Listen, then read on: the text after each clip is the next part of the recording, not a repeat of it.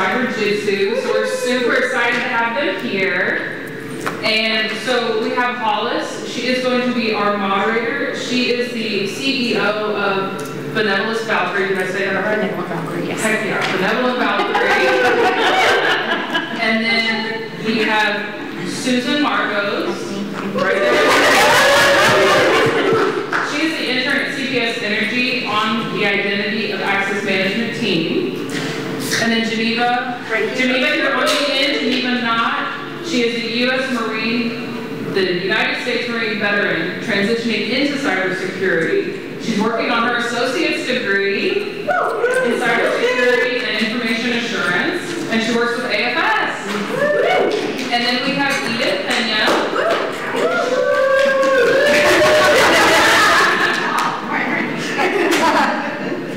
Let's see, she is the lead associate with Boss Alan Hamilton, specializing in defensive cyber for the Department of Defense. Yeah. So this is our panel. We have these for you ladies as a thank you.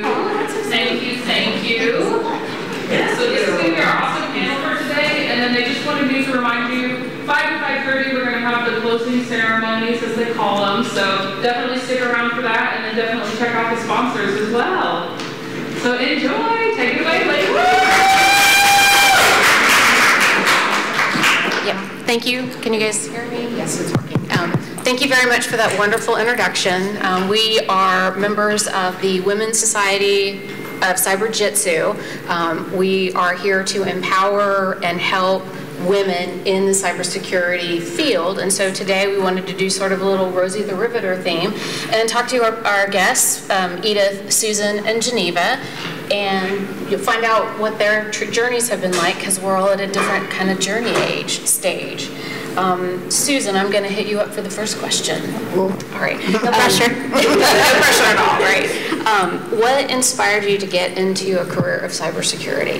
Yeah, so I was trying to explore different careers because I've been in finance, education, and it just didn't feel right. So as I was learning about different technology, I kind of found my passion or my interest in cybersecurity. And one of the cool things as I was going through my cybersecurity boot camp was it reminded me of my father who passed away in 2016, and I remember all the passwords, crazy. His passwords were ridiculous. But now, being in cybersecurity, I understand why. So it's been fun as the journey keeps going. I get to see my father and like the things that he already was doing previously. And when I talk to different people, right, one of the things they mentioned is that they all kind of fell into cybersecurity, but they're all doing it. So it's been a really great ride, and I'm getting to know more, and I'm still a newbie, so it'll be nice. Geneva, do you have anything you can add with that? What inspired you? I've kind of always wanted to be in tech. When I left high school, I joined the Marine Corps. I did radio communications. I got out. Still didn't know how to get in tech. I didn't have anybody to like guide me over there.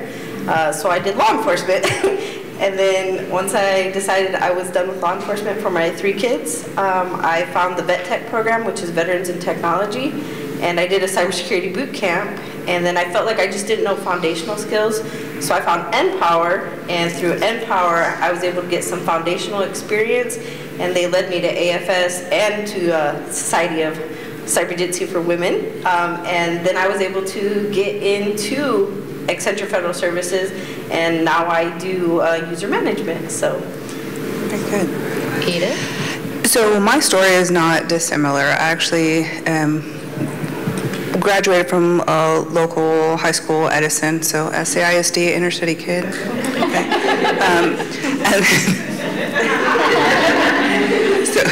And then I went to Texas A&M University. I actually graduated with a degree in economics.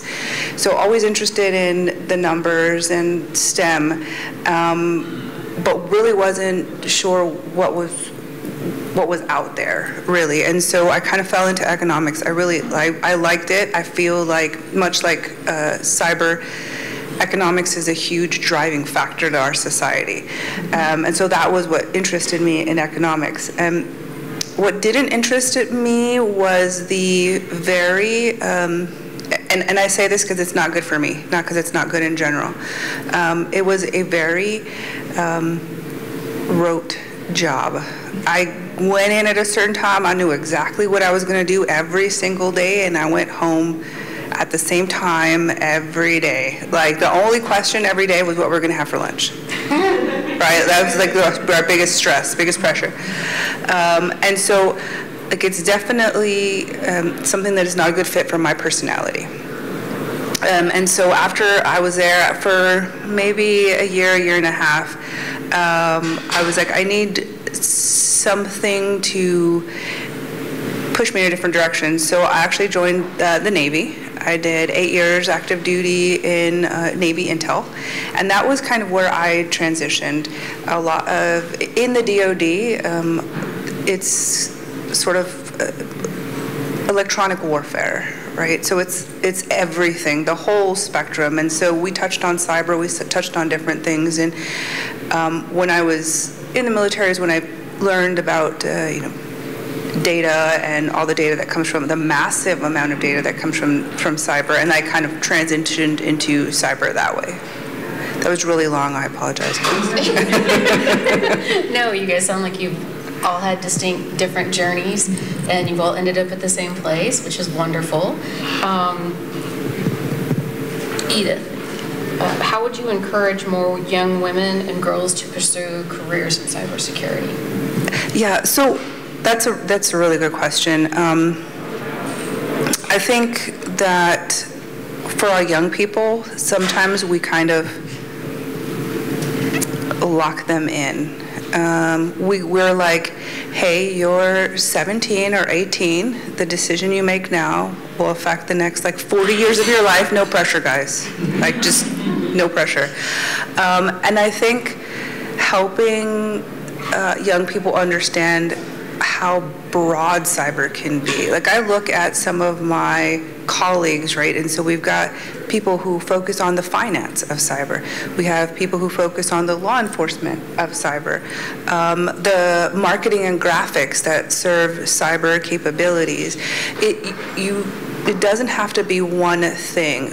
You don't, when I talk to young people, when I approach them, I'm not like, hey, if you are not a hacker who can hack like NSA, then just don't even bother. It's just the wrong kind of perspective to bring. It is, does the realm of cyber interest you? Bring the other things that interest you and your other strengths and bring them all to cyber, because I can almost 100% guarantee you we need you in the field, right? It's not just one thing to do. It's not like defensive cyber or offensive, whatever it may be. It's everything, and everybody has a place. Geneva, would you like to expand on that? You're next, Susan, so just be thinking. I would just like to say, I tell everybody, whether you're female or male or whatever, even my young children, I have all boys, thankfully, because I don't know what I would do with a girl. That just because you think you can't doesn't mean you can't. Always try. We all have different skills, different abilities, and like she said, cybersecurity is a vast realm, and you can bring any skill to it and make it useful. You just got to know your strengths and how to use them and keep moving forward. Yeah, having an open mind. And I met so many people that were from different industries, band directors are coming into cybersecurity, but they're able to use the skills as a band director and translate it into getting into cybersecurity field. So just be open and looking at different resources, kind of figuring out where do I fit, or what skills specifically, if you're a puzzle solver, maybe pen testing might be a good field for you to go into. So just trying to figure out and learning about all the different opportunities and the areas you can go into. Geneva, I'm going to start with you on this one. In your experience, what are some effective strategies for promoting diversity and inclusion in the cybersecurity industry? I would say some effective ways are just approaching it with an open mind. I've always been in male-dominated careers, but I've never let that deter me. The Marine Corps, male-dominated, law enforcement, male-dominated, even cyber we see is male-dominated for the most part, but we're all pivoting and making our way into the role and making names for ourselves, so never think that you can't. Always be open-minded, open to communicate, open to talk to everybody and understand that we are all different, but at the same time, we can all bring different ideas and perspectives to the team that ultimately make us better, and we can all achieve the same goal together. Susan? Come back to me, please. Okay. Well, I mean, okay. I got lots of Yeah, absolutely. So I think with regard to diversity, both women or just across the entire society, right? I think what I've seen in my experience is this this idea that there is a path, right? Like, must graduate high school, must graduate college, must have like 10 years of experience by the time you graduate college with 10 certifications. Like, there's like this path, and I think for a lot of people, they feel if they haven't met that ideal path or that gotta know somebody kind of thing, that there's just no way, so why even bother? And I think for really all of anyone who has any interest in cyber or bringing people into cyber, understanding that there is no path. We've made it up in our minds. There is really no path, right? You talk to somebody and everyone got here in a different way. There is a ideal or idealized path, but there is no hard and fast way to get here. And I think letting someone know, hey, you've been doing something else and you're interested in this, like, take it. And I promise you guys, I'm not affiliated, but take a Udemy course, right? Like, take something for free and see if you like it. And at the end of that 12 hours that you've invested, if you were like, wow, that was really fun, take another course. And before you know it, you've got like a micro degree or different things like that, and you've already started your path into cyber without knowing it, right? So for me, that's what I tell anybody across all of society. If this is interesting to you, you don't have to have like a $120,000 degree. Like, as long as you have a public library with internet, you got a path to get there. So that's kind of how I view us bringing down the barrier. You just have to approach people who are interested that way, instead of being like, oh, do you have a degree? Like, what is your, it doesn't matter. Half the people I've met don't have degrees. So. And before I hit you up, Susan, the Women's Society of Cyber Jitsu table downstairs right across from registration, we do have a QR code there that are free resources for anyone trying to get into it. Or so if you want to run down there and like scan the code, Diana Orozco, she did a great job putting that together, so she's a wonderful person. All right, Susan, do you feel like answering? Yeah, no, I was just thinking along the lines like exposure, right? The more people are aware of cybersecurity, what it entails, the more interest. That's how you bring diversity. And then also, like Women's Society of Cyber Jitsu, it's an organization dedicated to, informing specifically, young girls and women, but just bringing out the exposure to cybersecurity. That's how you're going to get more diverse people. So finding out different resources or organization, going to something like BSides, just putting yourself out there, that's how you're going to learn, and that will help you determine where you want to go. So I think I want to follow that up with what are some emerging trends that you guys have seen for opportunities for women in cybersecurity? Anyone? Bueller, anyone? I see like AI and cloud computing in that area, but I can't speak too much to it, but that's what I... Why do you say that? Well, artificial intelligence, it's growing and there's a lot happening, right? So it's going at a fast pace, so that's where, as cybersecurity, there's so much vulnerabilities and things that we have to get ahead of and be able to be preventative than be, defensive, I should say. And even cloud, right? It's been just growing, and technology goes at such a fast pace that sometimes it is hard to keep up with it. But I feel like that would be somewhere women or any like underrepresented group can kind of get their beginnings, get that foundation, and then make waves in those areas specifically, so that when we can eventually be somewhat caught up. We can never be 100% caught up, right? Excellent, thank you. Geneva? Yeah, and to add to that, there are a lot of resources, like she said, for women in coding. Then you have women in cyberjitsu again, providing these free resources to help with the trend of getting, women, young adults into cybersecurity. So I just think if people are more aware of what resources are available and the opportunities, there will be a bigger pool of women joining into cyber. So from my perspective, one of the primary ways that women are distinct in the workforce is we're moms, right? We tend to be the primary, what I call default parent. When the baby cries, dad's gonna come in and it's probably gonna want mom, right? It just is what it is, right? And so from that perspective, the trend I see that is helping bring women into the industry is remote work. School drop off, daycare drop off, doctor's appointments, all of that stuff. If I can stop what I'm doing, go real quick to the doctor, come back and pick back up, I didn't lose 5 hours from my day, right? Driving from work to the school to the doctor's office back. The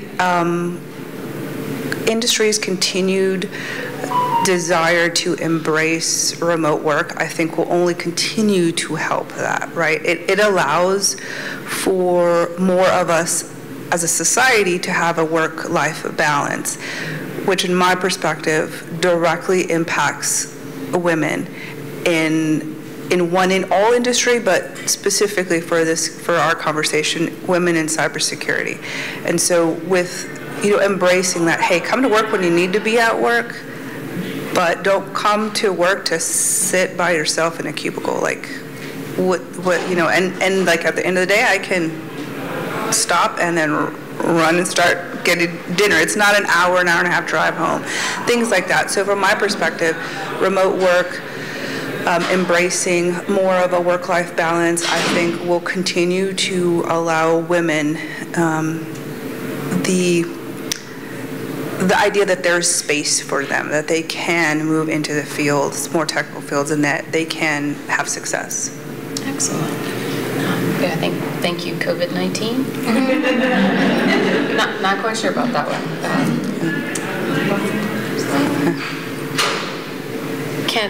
I'm going to hit everybody with this one, but can you describe a funny story or memory or something on your career journey that may have been either a turning point or it let you know that that's where you wanted to go? Bottom line, funny stories here. If you have them. Okay. If you have them. I don't know about funny, but I did work as an investigator, and every time people had computer issues or anything like that, they'd be like, Geneva, help us. And I'm like, what makes you think I'm that smart? And they're like, you always figure stuff out. I was like, yeah, because I don't like to be stuck. Because what we do is we carry our books, our computers with us, and if anything went down, it was up to you to figure out, hey, why is my computer malfunctioning, not working? Because I would have to take it everywhere, all around Bexar County. So I'd be like, oh, okay, I think this is it. And I would just mess with the computer until I got it to work. So I was kind of known as the little tech nerd for the investigators, and I'm like, that's not cool, guys. It's not cool at all. But I liked helping, and I still get to help, and now I'm doing it, and I love what I do. So that's my little funny, somewhat joke. So mine was, I was in sort of analytic discovery kind of field, right? And I, whether perceived or real, I felt myself stuck.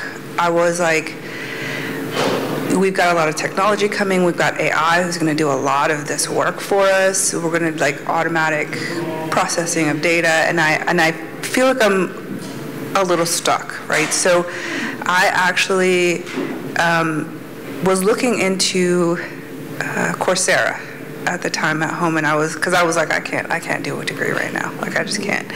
And so I was looking into Coursera, different courses, things like that, and that's where I fell into data science. They have like this program that's provided by Johns Hopkins. They have like Python courses, little things like that for you to explore. Python for everyone if you haven't taken it, it's amazing. And so I was sitting there at home going through this like Python course for data science, and my boyfriend at the time walked in and he's like, "What are you doing?" And I was like, "I'm taking this course because I think I'm interested in data science, so I want to, pivot that way." And he said, "You can't do that." Guys, like they're a flip, and I was like, I was like, I'm on it. Oh man, I'm not gonna go to sleep until this is done. It's gonna be like 4 o'clock in the morning. I'm still gonna be hammering this thing out. I promise. Like it's not gonna. And so he didn't and it was funny because we talked about it afterwards. He didn't mean it that way. He was just like, at the time in our field, data science was just like such a daunting thing. Like if you didn't actually go to Johns Hopkins and have a degree in data science, like good luck, right? It was just like, it was, the barrier to entering that field was so high at the time that when I was like, hey, I'm gonna take this course at home from this like online program that I pay like $35 for, he's like, you can't do that, right? So it wasn't necessarily on me, but in my mind, it just kind of, I was like, well, now I have to show him how he's wrong. I take it he's not your boyfriend anymore. Oh no, he still is. He still is.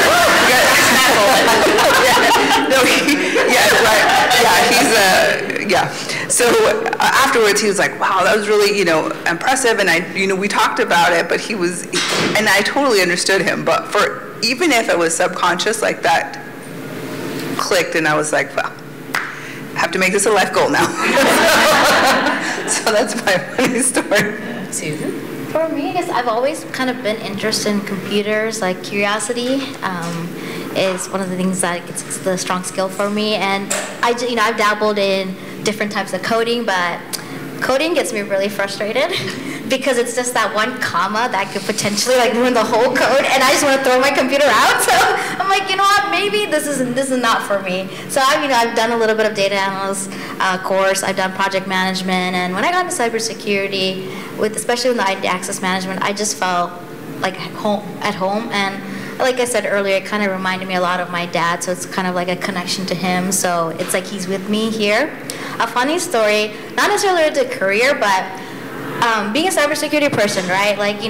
The strong passwords and everything, but people around you, they don't understand. So my husband, for the longest time, his passwords were really simple and the same, and I'm like, dude, come on. Your wife is in cybersecurity. You can't just have, simple passwords. So good news, guys. He's finally using long passwords, complicated passwords. So It can be done. Yes. Start with your family first. What advice would you guys give to women starting out in the cybersecurity field? I said network, and you probably hear this a lot, but networking is how I got my current internship. It's just talking to people that are in maybe a potential field that you're interested in. LinkedIn is a great source. Find people in different roles or companies that you want to work for. Schedule an informal interview with them and just ask them, what do you do? What do you like about it? If I want to be in that role, what should I do?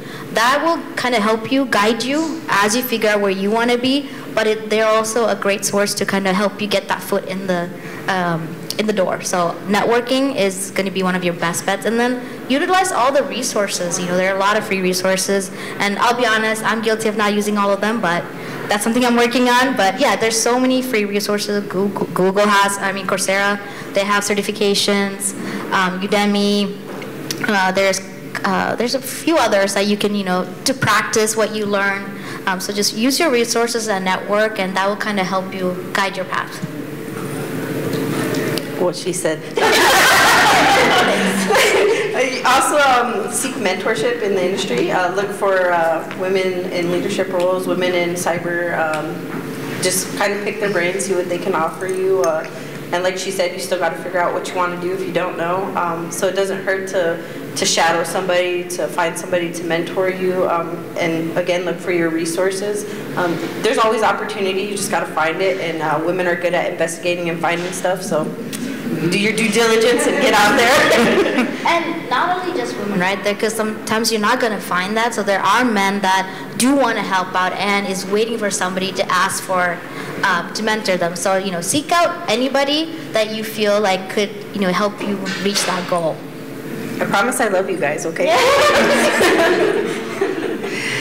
No, I 100% agree. Networking is important. You know, what I tell anyone who comes into my team, and I really feel that this is the case for everyone, is that when they come into a new role, they should identify 3 people, right? That first one is your person who is like your first line manager, right? The person you report to every day, who kind of helps guide you through your day-to-day job. That second person is your mentor, right? You identify that person, whether male, female, in your job, outside of your job, whoever it is that you want to kind of emulate as you go through your career. And the third person is not necessarily someone that you find. Like, you don't go find them and say, do you want to be this person for me? It's sort of a unspoken and then later spoken contract in my view, and that's your advocate, right? So they are almost never the same 3 people. And so you find someone who recognizes the capability, the capacity, the interests in you, and they're going to throw your name out when opportunities come up. The reason I call it a contract is because if they throw your name out and you constantly say no, they're going to find someone else, right? So you have to kind of be open to recognizing that person and notice that that person is not putting your name forward because they hate you and want to give you more work. Like, that's not what they're trying to do, right? It's military. Yeah, that's military. Yeah, volunteer. Yeah, they notice that, you know, you're trying really hard, and they have sort of an unspoken trust or faith in you that if they put your name forward, you're going to do a good job, right? You're going to take it on. You're going to succeed, and so, you know, kind of recognize that person, and then when you establish that sort of relationship, then you do need to have that conversation, right? Because you can't take on like 20 things, right, and never sleep. And so kind of have that conversation, like, this is kind of where I want to go, and they become your advocate. So recognizing that person early when you come into a space is important. The other thing for women, and y'all please don't hate me, don't come at me, but in my career and through my life, I felt that one of the things that we need to do better at, and we need to do better at teaching our young women, is confidence. Confidence in general, but confidence in very technical or male-dominated industries. Like, I feel like for some reason we feel like we're walking around with imposter syndrome, right? Like, we're just we're here, but tomorrow someone's going to find out I shouldn't be here and I'm going to get fired, right? Like, why? Right, we were given an opportunity, and we're here because we have capabilities and qualities, and we can succeed and do well, and we need to carry that confidence with us into every situation, right? When we're talking to our mentees, when we're talking to young women, you know, in high school who are trying to figure out what they want to do, when we walk into a boardroom and we're talking to our superiors, like, you belong there. Like, you didn't just accidentally happen in there, or, you know, someone made a mistake. You belong there, and we have to remember to carry that with us when we have those discussions. That was really good. So I think the next question, in your current roles, are you facing, other than the confidence, do you guys have you faced any like challenges or opportunities, and how did you respond to them?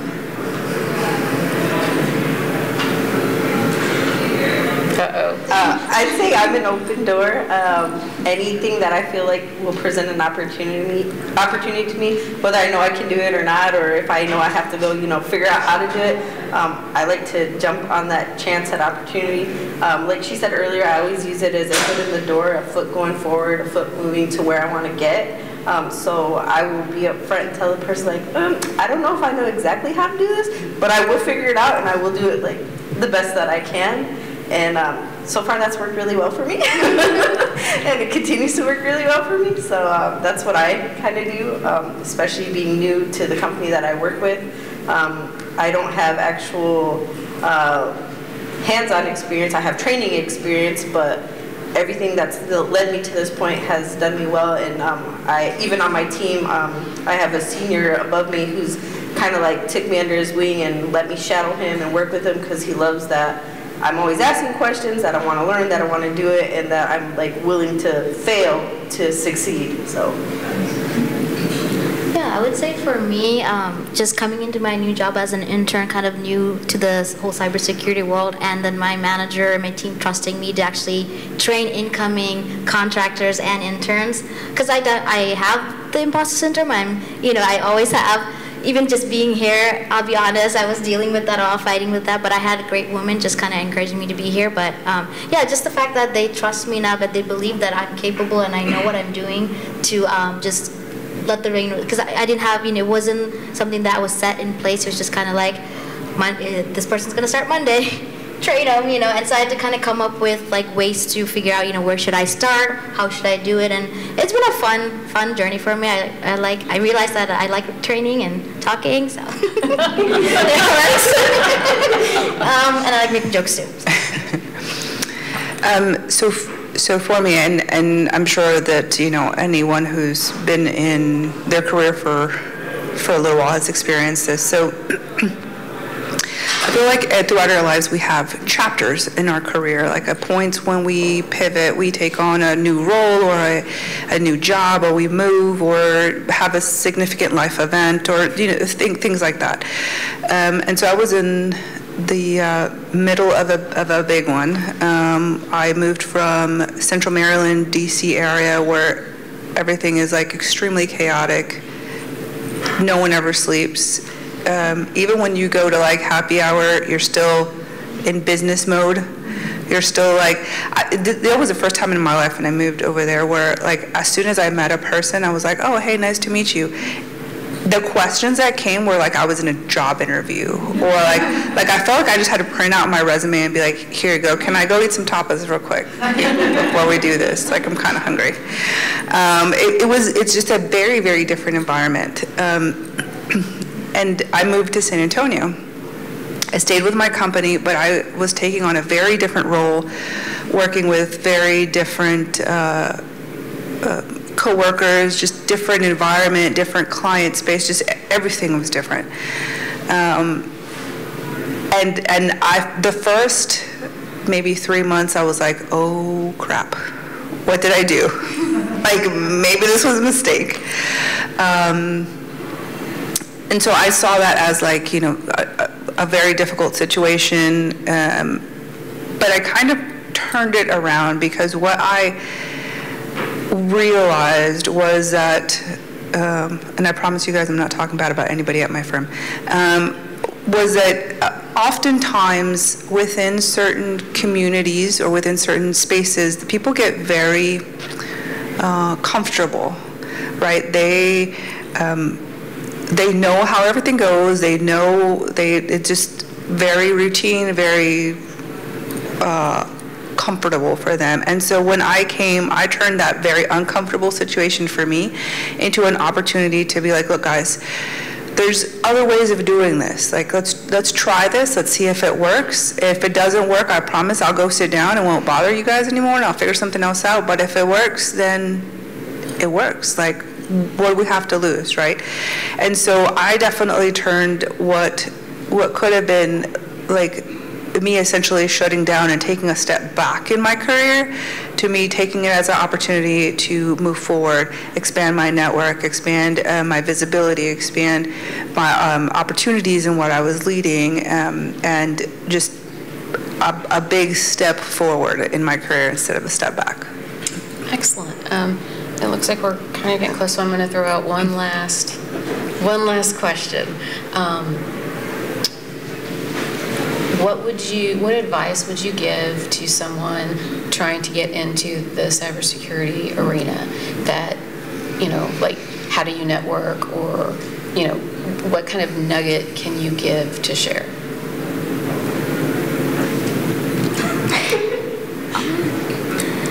Like we mentioned earlier, like, in LinkedIn, finding those, just looking up people and just a really brief message, right? Like, hey, I saw you work at this place, you're doing this. I would be interested to get to know more. Do you have some 15 minutes to chat? And that could kind of lead the conversation in different ways. Another way I would say is finding out just different networking events. So like the Chamber of San Antonio would have events where it's not necessarily geared towards cybersecurity, but it is an event, and there are people coming from different backgrounds, and that's honestly how I got to the Women's Society of Cyber Jiu-Jitsu. Is I went to just a local business networking event. I met somebody there, and she knew some people in IT and cybersecurity. She knew that I was interested, and I was trying to make my way there. And so she told me about an event that was hosted at the Tech Port, and I went to that, which is where I met somebody else who I was like, hey, I'm in this new field. I'm trying to, get to know people. And so I connected with her on LinkedIn, and then she shared with me the kickoff event for Women's Society of Cyber Jiu-Jitsu. And I went, and I felt really energized, and that's why I joined that group. So it's really like, take every opportunity that is given, or seek out the opportunities, and you never know where it leads you. So just take a step forward.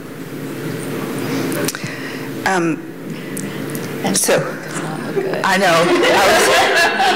So despite the fact that I'm sitting up here and I'm having, this conversation with all of you in this room, so this is my advice for the introverts. I'm an introvert.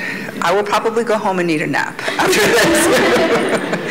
And I find that a lot of people who are in cybersecurity or looking to transition into cybersecurity are usually introverts. So two pieces of advice. One, schedule the nap. You're gonna need it. Just schedule it ahead of time, right? And two, practice. We often look at people and we're like, man, I wish I could be like that person. This is like 15 years of me practicing how to get out of my comfort zone, to do those presentations to the board, to senior leadership, to feel like I'm going to throw up before I go on the stage. It's all practice. It's not one of those things for a lot of us that we are just naturally good on, and we're good, and it doesn't have to be natural. Much like any other skill that you have in your toolbox, you have to sharpen it and hone it. And don't be afraid to go to a conference and walk up to a random person and be like, hi, my name is blah, blah, blah. One of two things is going to happen. You're going to make a new friend, or you're going to find out that the person was rude and you don't want to talk to them anyway. We got nothing to lose, right? Very good advice. So that's my advice. On that note, and talking to somebody, if you don't know how or don't feel comfortable going up to somebody, a compliment or a joke usually works. That usually works for me, because I usually don't know how to approach people without feeling awkward, because I'm an introvert myself, believe it or not.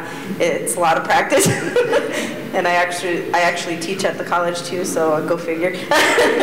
But yeah, that'd be my advice too. Just network, talk to people. You never know what people will tell you or what information they share, or they could be that next person who advocates for you because they know the skills and the abilities that you have. Excellent. Any questions for any of our panel? Yes, ma'am. This is a great panel, and thank you for talking about imposter syndrome, because I think throughout the cybersecurity arena, male, woman, minority, whatever your bucket is, because it's an ever-changing field, everybody has imposter syndrome. You shouldn't feel bad about it. Yep.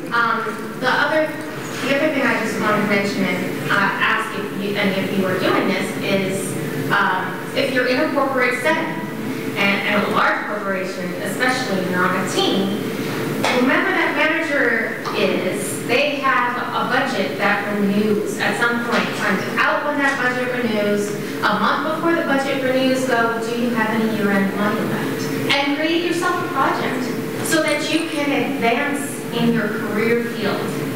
And that would be the one thing that I would say is really important to do, to drive yourself to always learn new things and try things you don't understand.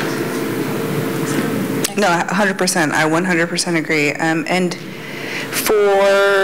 to your point, for many of you guys who may not be in that spot yet, but are looking to be there, for at least for Booz Allen, we have money that is set aside yearly for what we call strategic investment or projects, right? So if you have like a really cool idea and you just don't have time to work on that, the idea is that that pot of money is set aside for time, right? Because I mean, if you don't know it, time is money, right? Time is money. So if you were, working on another project, you just can't find the time to do this at home, whatever it is, they will provide you those hours, 100 hours, 160 hours, to explore this project, this idea. And it's very much like Shark Tank. You put together sort of this idea, you pitch it, and they're like, yeah, that sounds like a good idea. We have a need for that. We will fund you your project. At the end of it, you present it, and if you've done a good job, they will give you more money. And really the sky's the limit with something like that, right? You just kind of keep going. A point being that a lot of corporate entities have that type of program. So if you are the tinkerer type, if you have these really great ideas, that, innovative and entrepreneurial and inventive, like, don't feel like once you're in the corporate world, like that's it. You're just like a 9-to-5 drone. Like there's lots of opportunities even within large corporations. Excellent. Well, I want to thank Edith and Susan and Geneva for being up here and participating in the panel. I'm going to do my random plug for what? Oh, yes. St. Mary's, or actually Cyberjitsu. Yeah, sorry. Cyberjitsu is actually sponsoring a Cyber Patriot camp. July 22nd through 26th. If you're interested, basically see anybody with one of these. Yeah, or those two, basically, those two. And they can help you. And sort of in that networking frame as well. If you're interested in, talking with someone for Cyberjitsu, again, look at this. And, this is a way to build your network because you're meeting people you might not know, and as you get to know them. So there's a lot of opportunity out there, and we're very grateful that you all sat and listened. And if you have any questions or anything, you can just come. But right now, hand clap for the panel.